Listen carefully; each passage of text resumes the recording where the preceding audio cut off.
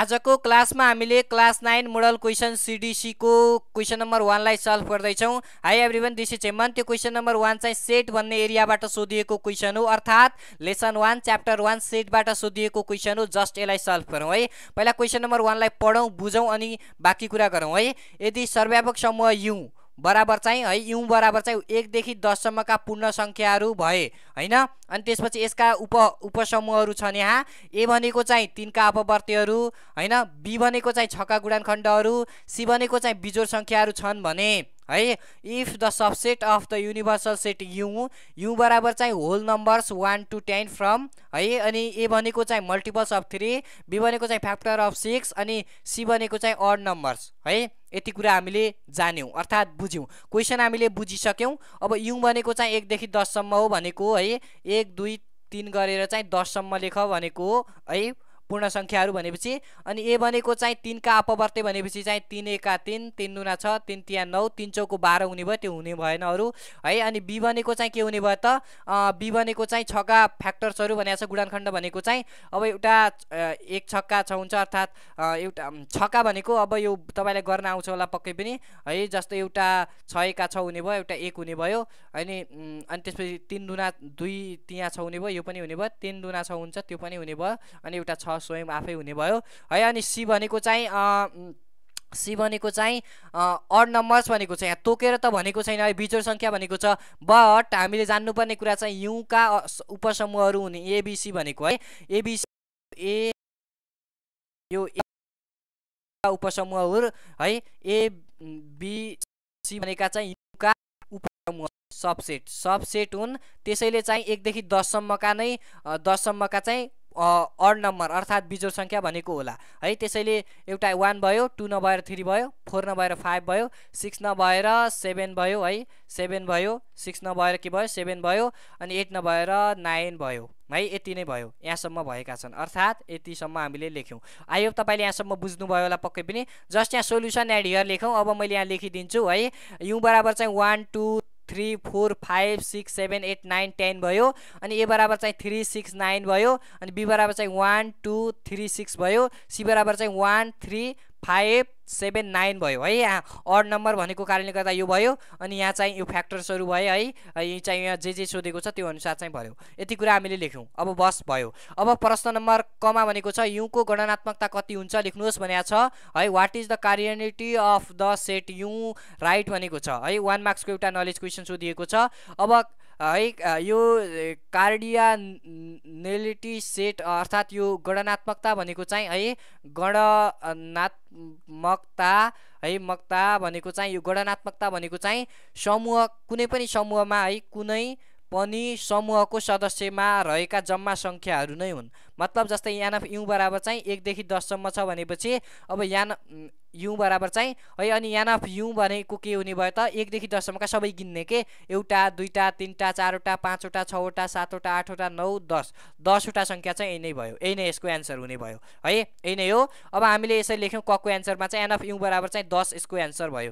अब यसरी हामीले प्रश्न नम्बर क को एन्सर सल्भ गरेर सकेका छौं। अब प्रश्न नम्बर ख माथिको जानकारीलाई भेनचित्रमा प्रस्तुत गर्नुहोस् भनेको छ। प्रेजेन्ट द अर्थात show the above information in van diagram भनेको छ। जस्ट अब यहाँ माथिको जानकारीलाई चाहिँ भेनचित्रमा प्रस्तुत गर्नुपर्ने छ। 1 मार्क्स को एउटा अन्डरस्ट्यान्डिङ क्वेशन सोधिएको छ। यहाँ इन्फर्मेसनहरु हामीलाई छन् है, यी इन्फर्मेसनबाट चाहिँ हामीले भेन डायग्राममा प्रस्तुत गर्नुपर्ने छ। अब खमा लेखौं माथिको जानकारीलाई भेनचित्रमा प्रस्तुत गर्दा भनेर लेखौं। यो कुरा लेखिसकेपछि हामीले यहाँ भेनचित्र बनाऊ है, एउटा भेनचित्र कोरौं। जस्ट यस प्रकारले हामीले कोर्न सक्छौं है। मैले चाहिँ एकैचोटी बुझाउँछु, पहिला चाहिँ मैले यहाँ बुझाउँछु, त्यसपछि चाहिँ मैले यहाँ भर्दिन्छु है। जस्तै यो ए हो, यो बी हो हैन, यो सी हो।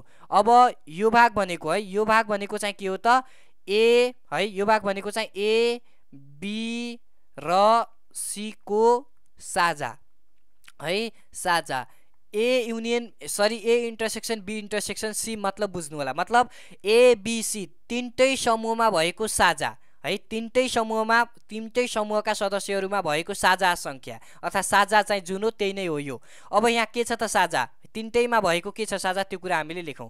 जस्ट यसलाई मैले एकैचोटी इलेज गरे है, र अब यो भनेको चाहिँ के हो भन्ने कुरा मैले यहाँनिर यो बुझाइसकेको छु। अब चाहिँ हामीले यहाँ चाहिँ यो कुरा चाहिँ हामीले यहाँबाट थाहा पाइसक्यौं है, थाहा पाइसक्यौं यो भनेको के हो भन्ने कुरा। अब चाहिँ यहाँ तीनटैमा के छ त, यहाँ 3 छ, यहाँ पनि 3 छ, यहाँ पनि 3 छ, अरु केही मिलेका छैनन् भनेपछि यहाँ 3 लेखिने भयो। बुझ्नुभयो? पक्कै पनि। अब यो सकियो। अब यो ए र बी मा भएको साझा है, यो भाग भनेको चाहिँ ए र बी को साझा है, ए र बी को साझा। ए र बी को साझा के छ त, ए र बी मा मात्र साझा भएको है। अब यहाँ ए र बी को मात्र कुरा गरौँ हामीले, यहाँ चाहिँ 6 छ, यहाँ पनि 6 छ भनेपछि ए र बी मा चाहिँ 6 साझा छ। सकियो, यो पनि सकियो है। अब यो भनेको चाहिँ के हो त, ए र सी को साझा, बी र सी को, बी र सी, यहाँ बी र सी लेखौँ हामीले, बी र सी को साझा। यो भनेको चाहिँ बी र सी को साझा, किनभने चाहिँ यो बी हो र सी हो। यो भनेको चाहिँ के हो त, बी र सी को साझा हो। अब बी र सी को साझा हेरौँ, बी र सी मा हेरौँ, यहाँ 1 छ, यहाँ पनि 1 छ, अरु केही छैनन्, यहाँ 1 लेखौँ। सकियो है। अब चाहिँ यो भाग भनेको चाहिँ ए र सी को साझा, ए र सी को साझा। अब ए र सी मा हेरौँ है, यो ए र सी मा यहाँ 9 छ, यहाँ पनि 9 छ, अरु केही मिलेका छैनन्, यहाँ 9 लेख्यौँ। यसरी लेख्यौँ, बस सकियो। अब चाहिँ हामीले बाँकी यो भनेको अब ए मा मात्र बचेका के 3 6 9 आइसक्यो, 3 6 9 आइसक्यो। अब चाहिँ यहाँ केही छैन, सकियो। अब यो भनेको बी मा बचेका लेखौँ, यहाँ 1 आइसक्यो हैन, अनि 3 पनि आइसक्यो, अनि 6 पनि आइसक्यो है, अनि 2 बचेको छ, यो 2 लेखिदिउँ यहाँ है। अब सी मा है 1 3 आइसक्यो, 1 र 3 आइसक्यो, अनि 5 7 बचेको छ, 9 पनि आइसक्यो है, 5 र 7 बचेको छ। अब यहाँ चाहिँ एउटा बाहिर 4 रहने भयो है, यहाँ 4 कहीँ छैन नि त, त्यसैले अनि चाहिँ एउटा अर्को 8 रहने भयो, 8 पनि छैन कहीँ न, अर्को 10 रहने भयो है। यही कुरा नै हो। यसरी हामीले भेनचित्र भर्ने हो। जस्ट अब लेखिदिन्छु मैले, यु एबिसी लेख्यौँ, यहाँ चाहिँ 3 हुने भयो, 6 हुने भयो, 9 हुने भयो, 1 हुने भयो, 2 हुने भयो, 5 7 हुने भयो, 4 8 10 हुने भयो। यति नै यसको एन्सर भयो। यस प्रकारले हामीले यो भेनचित्र बनाएका छौँ। यसरी हामीले क र ख सल्भ गऱ्यौँ है, एउटा नलेज क्वेसन, एउटा अन्डरस्ट्यान्डिङ क्वेसन गरेर 2 मार्क्स चाहिँ यहाँबाट हामीले प्राप्त गर्न सक्छौँ सजिलै। आई होप तपाईँले सबै कुरा बुझ्नुभयो भन्ने विश्वास छ। अब हेर्दैछौँ हामीहरू प्रश्न नम्बर ग र घलाई है। प्रश्न नम्बर गमा भनेको छ हामीलाई प्रमाणित गर्नुहोस् भनेको छ, प्रुभ द्याट भनेको छ हामीलाई चाहिँ ए माइनस बी युनियन सी बराबर चाहिँ A union be minus be union C prove गर्नुपर्ने छ है। यसमा यो कुरा छ र यो 3 मार्क्सको चाहिँ एउटा एप्लिकेसन क्वेसन सोधिएको छ है। 3 मार्क्सको एउटा एप्लिकेसन क्वेसन सोधिएको छ। पहिला चाहिँ हामीलाई एउटा इन्फर्मेसन चाहिने हो, यहाँ इन्फर्मेसन, जुन इन्फर्मेसन चाहिँ हामीले यहाँ लेखेका छौँ। यु बराबर चाहिँ यो लेख्यौँ, ए बी सी का मानहरू चाहिँ यहाँ लेखेका छौँ, अर्थात् सदस्यहरू चाहिँ लेख्यौँ, अर्थात् यी सबै लेख्यौँ। यी चाहिने भए, किनकि अब मैले चाहिँ यहाँ यो कुरालाई चाहिँ प्रुभ गर्नका लागि तपाईँलाई सेयर गर्छु कि जस्तो लाग्यो, त्यसैले चाहिँ यहाँ गरौँ हामीले पहिला है। प्रमाणित गर्नुपर्ने चाहिँ हामीले लेखौँ ए माइनस बी युनियन सी बराबर A union be, be union minus be union C रहेको छ। अब यो भनेको चाहिँ के हो त, एलएचएस हो। यो भनेको एलएचएस हो। अब सबभन्दा पहिला चाहिँ हामीले सिधै, अब कहिलेकाहीँ मिस्टेक पनि हुनसक्छ, सिधै अब यो ए माइनस अब बी युनियन सी छ नि त, यस्तो अवस्थामा सबभन्दा पहिला हामीले बी युनियन सी पत्ता लगाउँ हैन। बी र सी लगेर बी युनियन सी पत्ता लगाउँ, जे आउँछ त्यो चाहिँ यहाँ है। यहाँ चाहिँ यो माइनस अब ए मा ए को लेखौँ, यहाँ चाहिँ ए को लेखौँ र यो आएको कुरा लेखौँ, अनि त्यसपछि यहाँबाट जे आउँछ है, जे आउँछ त्यही नै के हो त, एलएचएस हो। यो कुरा सकियो है। अब एकैछिन लेखेर पनि देखाउँछु नबुझेको खण्डमा है। अब यो भनेको के हो त, आरएचएस हो। अब यो आरएचएस हो। अब यहाँ चाहिँ के छ त, ए युनियन बी छ पहिला, त्यसपछि माइनस बी युनियन सी छ। अब ए युनियन बी पहिला, ए र ए युनियन बी निकालौँ पहिला, जति आउँछ त्यो आउँछ, यहाँ आयो हैन, बराबर माइनस, अनि बी युनियन सी निकालौँ, वा यहाँ निकालिसकेका छौँ अगाडि नै। बी युनियन सी निकालिसकेपछि चाहिँ जति आउँछ त्यो यहाँ लेखौँ, अनि त्यसपछि यिनीहरूबाट चाहिँ कुनै आउँछ जुन चाहिँ यहाँ लेखौँ, यो पनि भयो। यति नै गर्ने हो, यसरी हो है। हामीले यसरी लेख्न सक्छौँ। अब सबभन्दा पहिला एलएचएस लेखौँ हामीले। एलएचएस भनेको चाहिँ है, यहाँ सारौँ पहिला, ए माइनस बी युनियन सी छ, यो कुरा लेख्यौँ। अब बी युनियन सी भनेको चाहिँ पहिला बी को लेखौँ, 1 2 3 6 लेख्यौँ, अनि सी को चाहिँ 1 3 5 7 9 लेखौँ, त्यो कुरा लेख्यौँ। अब बी र सी को चाहिँ युनियन भएपछि चाहिँ ए बी र सी चाहिँ हामीले पुरै लगातार क्रम मिलाएर लेखिदिउँ। आई होप तपाईँले यो कुरालाई चाहिँ बुझ्नुहुन्छ। आई होप मैले सिकाइरहेको छु यहाँ जस्तोसम्म। पहिला चाहिँ हामीले एकोलाई केही गर्नु परेन हैन, हामीले सबभन्दा पहिला चाहिँ यो बी युनियन सी मात्रै लेख्दैछौँ, अर्थात् यसलाई मात्रै लिँदैछौँ। यो बी युनियन सी लिनका लागि हामीले बी को चाहिँ 1 2 3 6 लेख्यौँ है, 1 2 3 6 लेख्यौँ, अनि सी को चाहिँ 1 3 5 7 9 लेख्यौँ है, 1 3 5 7 9 लेख्यौँ। बस अब यसलाई क्रम मिलाएर लेखिदिने। एउटा 1 भयो हैन, 1 2 3 भयो, अनि त्यसपछि 4 छैन 5 भयो, अनि 6 भयो, 7 भयो, 9 भयो, 1 2 3 5 6 7 8 9 भयो, 7 9 भयो है, 8 छैन, यही नै भयो। यति नै आयो, यसको भयो। बी युनियन सी हामीले निकालेर सकेका छौँ। अब एमा चाहिँ 3 6 9 छ, यो हामीले ए को लेखिदिउँ। अब यो पुरैलाई सार्दिएँ है। अब मैले अब यो हामीले यसरी लेख्यौँ, है। अब 369 लेख्यौँ A को। अब B युनियन C भनेको त हामीले यहाँ निकालेका छौँ, यही कुरा हामीले यहाँ लेख्यौँ अर्थात् प्रेजेन्ट गऱ्यौँ। अनि त्यसपछि अब यहाँ काटौँ है, 3 कट्यो हैन। अब 3 कट्यो, त्यसपछि फेरि यहाँ 3 कट्यो हैन।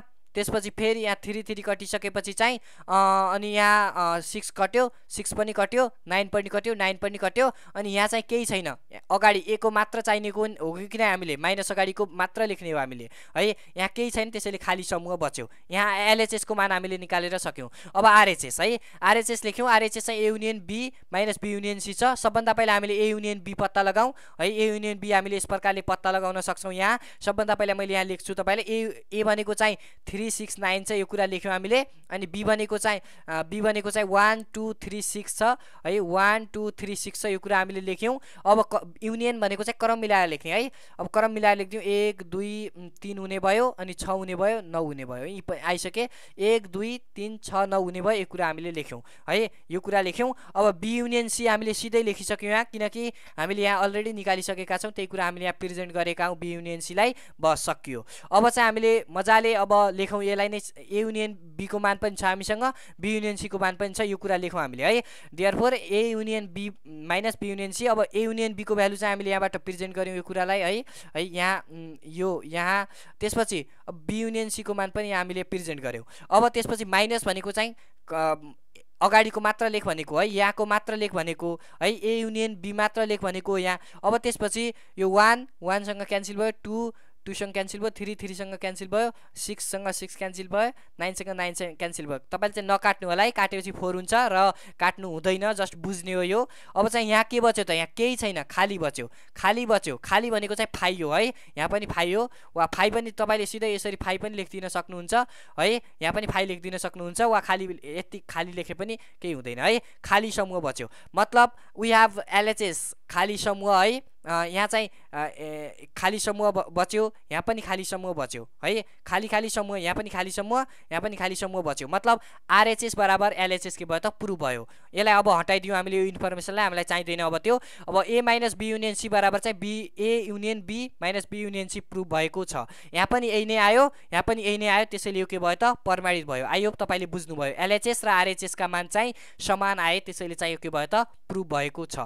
अब यस्तै खालका प्रुभ गर्ने कहिलेकाहीँ A इन्टरसेक्सन B है, अनि त्यसपछि यसरी इन्टरसेक्सन C, अर्थात् अब A युनियन B, यस्ता खालका जे पनि बन्न सक्ने छन् कि हुन सक्ने खालका चाहिँ दिदिन सक्छ हामीलाई। त्यसैले त्यही अनुसार हामीले प्रुभ गर्नुपर्ने हुन्छ है। त्यसैले यसलाई चाहिँ बुझ्नु होला, र केही नयाँ प्रुभ गर्ने कुरा चाहिँ मैले फेरि पनि बनाउन सक्ने छु जस्तो लागिरहेको छ मलाई। अब प्रश्न नम्बर ग सल्भ गरिसकेपछि चाहिँ घमा भनेको छ हामीलाई A union B union C है, हामीलाई चाहिँ A union B union C छ, अर्को चाहिँ B युनियन C छ।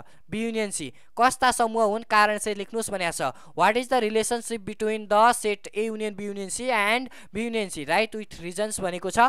जस्ट अब बुझ्नुपर्ने कुरा चाहिँ A union B union C र B युनियन C कस्ता हुन् भन्नका लागि चाहिँ भेन चित्र हेरौँ पहिला। यहाँ भेन डायग्राम हामीले हेरेका छौँ। अब यो भेन चित्र अनुसार हेऱ्यौँ भने चाहिँ हामीले एकैचोटि मैले यो कुरालाई एक्सप्लेन गर्छु है। A union B union C भनेको चाहिँ ABC, मतलब यो भनेको यहाँ भेन चित्रभित्र भएका सबै के, यो भनेको सबै क्रम मिलाएर लेखिदिनुहोस्। के भयो है, 1 2 3 अनि त्यसपछि 5 6 7 9 भयो, यी सबै हुन् A union B union C भनेको। बुझ्नुभयो नि, यो के हो, बुझ्नुभयो पक्कै पनि। A union B union C भनेको के हो, मैले कुरा यहाँबाट भने है, यहाँ भने मैले यहाँ के भने त्यो हेर्नु होला। अब त्यसपछि अर्को कुरा भनेको हामीसँग B युनियन C छ। B युनियन C छ, B युनियन C भनेको यो एका मात्र यो एका मात्र हो यो है, एका मात्र हो, यो बाहेक अरू सबै, मतलब अरू सबै। यहाँ पनि यो के भयो त, यो पुरै बुझ्नुभयो नि।